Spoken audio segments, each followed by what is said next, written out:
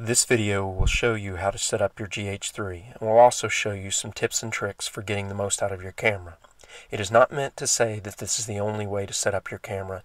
It is more of a good starting point if you are overwhelmed by the number of options on the camera. If you like this video, then please rate it and subscribe to my channel if you want to see other videos like it. This video will move through each segment very quickly. The best way to use it is to watch the whole video straight through first to get an overall understanding of each setting. Then watch it with your camera in hand and use the YouTube pause button while you make changes to your camera. Well, the first thing I want to address is the moire issue. The fact is that moire is not an issue with the GH3. Yes, there are certain circumstances where moire will appear. However, the GH2 actually has more of an issue with it than the GH3 does. It will hardly ever occur in real-world experiences. If it does, then just dial down the sharpness and raise the noise reduction, or use a legacy lens that is softer. Next, I want to talk about the changes that were made for the auto and intelligent ISO settings. Most of the photos and videos I take are of my kids doing sports in very low light situations. Therefore, I need a faster shutter speeds with extremely high ISO values. On my GH2, I had to use the shutter priority mode with auto ISO in order to make sure that the shutter speed stayed fast enough and the exposure would always be correct. I couldn't use the program priority mode with auto ISO on the GH2 because it would not let the ISO go above ISO 3200. This meant that in truly low light situations, I was shooting much slower than 1/60th of a second with moving subjects. The intelligent ISO setting is no better because it is limited to ISO 3200 as well, and it only uses that when there is extreme subject motion. The GH3 simply gives me much better flexibility in auto ISO mode because it allows it to go all the way to ISO 12800. The GH3 manual actually incorrectly states that the auto ISO is limited to ISO 3200. I'm really glad that isn't the case. Next, I want to go over setting up the custom functions. These settings are critical for being able to quickly switch between the ideal settings for each type of scene.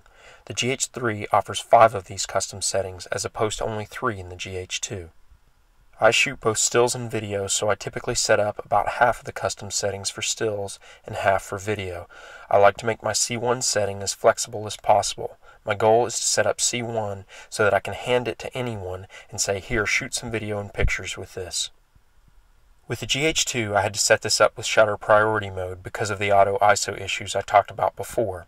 However, that meant that I had to pre-select an appropriate shutter speed before I handed the camera off. Now with the GH3, I can use program priority mode and it will always select an appropriate shutter speed and ISO value for the scene without the user needing to adjust anything. In this mode, you can truly use it as a point-and-shoot camera. Here are examples of all the normal color modes at base ISO. They are all actually pretty good. However, 2 of them stand out in my opinion. The first is the vivid mode. I know. You think vivid can't possibly be useful because it has too much contrast. Yes, that is true. If you are going for a flatter image, it is not the best choice. However, it actually has the least amount of noise of all of the color modes.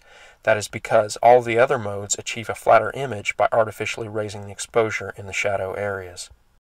Now, the difference in noise is not a huge difference, so using vivid is only a good idea where noise reduction is your priority. I shoot a lot of astrophotography, so this is the mode I will shoot in. For everything else, I settled on the scenery mode. It doesn't quite offer as flat as an image as portrait does. However, portrait has a little too much noise for the high ISO images I usually shoot. Here is an example of what I usually deal with.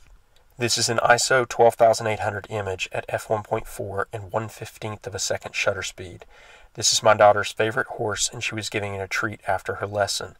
With the GH2, I wouldn't have even attempted this shot in near darkness. I couldn't use a flash either because it would spook this particular horse. I know this image wouldn't look good in a large size print.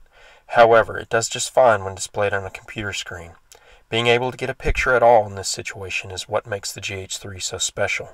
The next part of setting up C1 is to make sure all of the function buttons are set up correctly for quickly changing the most frequently used settings. The GH3 has 7 quick buttons as opposed to only 3 on the GH2. However, some of the function buttons have limited choices for what you could set them to, so you have to choose what each button does systematically. The default for function button 1 is to control wireless. I use the wireless almost always to instantly upload the pictures I take to the web, so I'll leave that one alone. The default for custom button 2 is to control the quick menu. I am used to the quick menu button being right on top of the control dial on the GH2, so I switched this around. I set function button 2 to control the autofocus mode and function button 3 to control the quick menu. I have not determined what the best autofocus mode is yet. However, my initial test showed that the new AFF setting with the one small box area focus works very well, so that is what I have been using so far. This setting also allows me to have one touch button for bringing up magnified view for critical manual focusing. I know a lot of people have questions about that. You can also touch the screen to get the magnified view. This setting also made me realize that the 35 to 100mm f2.8 is not parfocal like everyone expected.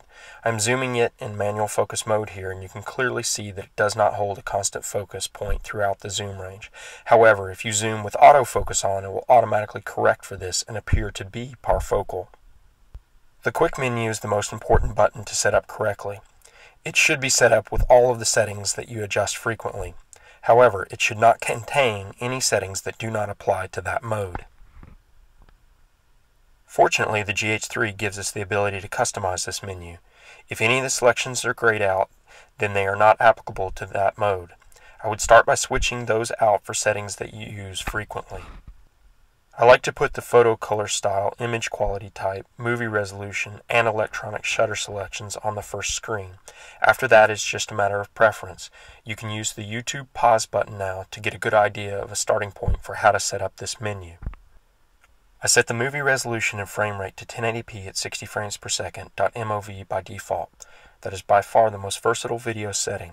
It allows for very fluid motion and still has excellent quality. The 1080p at 24 frames per second .mov mode should be used if you are trying to match your frame rate to film. The 1080p at 30 frames per second .mov mode should be used if you want to use the ETC function with 1080p. The 720p at 30 frames per second .mp4 mode should be used if you want to use ETC with a 720p resolution. I will probably never use any of the other video modes, including all of the AVC HD modes. They simply do not offer me any benefit over the modes I listed. They are all lower bitrate and the file structure is not user-friendly. However, that might not be the case for everyone. I know that some gaming consoles won't play certain files natively, so that could be an issue for some people. Function button 4 is limited as what you can assign to it. The default selection is the constant preview setting that allows you to see exactly what the camera will see with the aperture, shutter speed, and ISO you have selected. With program priority mode, all it will do is slow down the refresh rate of the screen, so I switched this to show me the new level function instead. I set the function 5 button to turn on and off the electronic shutter option. There has been a lot of talk about this option so far. It is great because it allows you to take absolutely silent, full-resolution RAW images, even in burst mode. However, it does have some limitations. You can't use over ISO 1600 with it, and you can't use slower than 1 second shutter duration.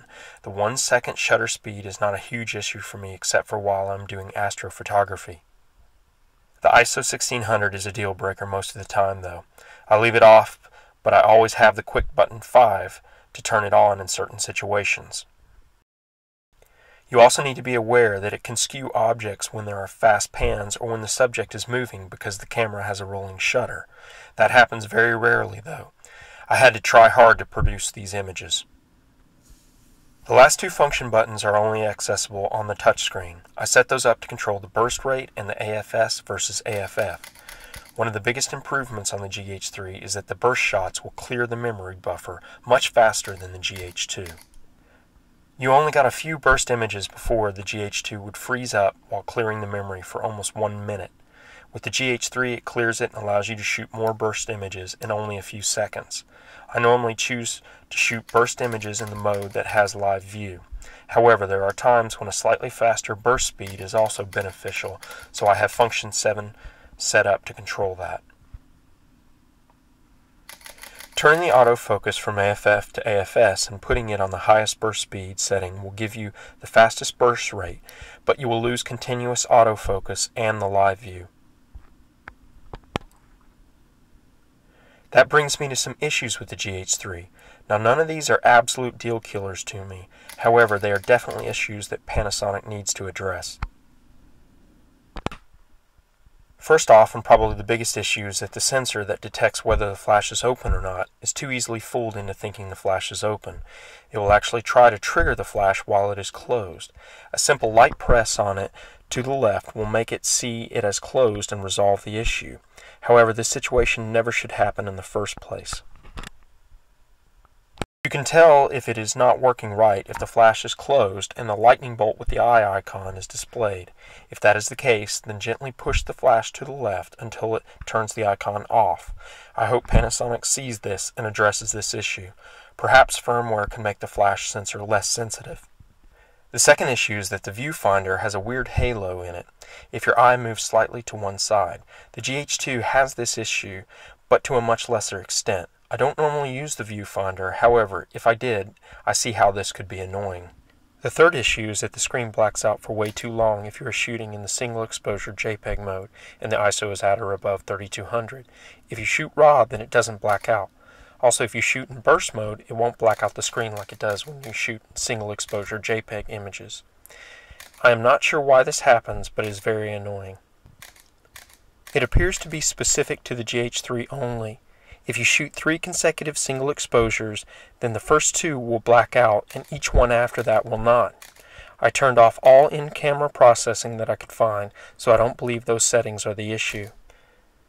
I think that this will definitely need a firmware upgrade to resolve it. The last issue is that you cannot set the flash exposure amount to be controlled with a function button. Instead, you have to navigate through the menu every time you want to make a change to that setting. That covers all my settings for Custom 1. I have to do these videos in separate pieces due to time constraints, so look for future videos that will walk you through maximizing video and image quality, setting up wireless, using the HDR mode, and exploring the creative color controls.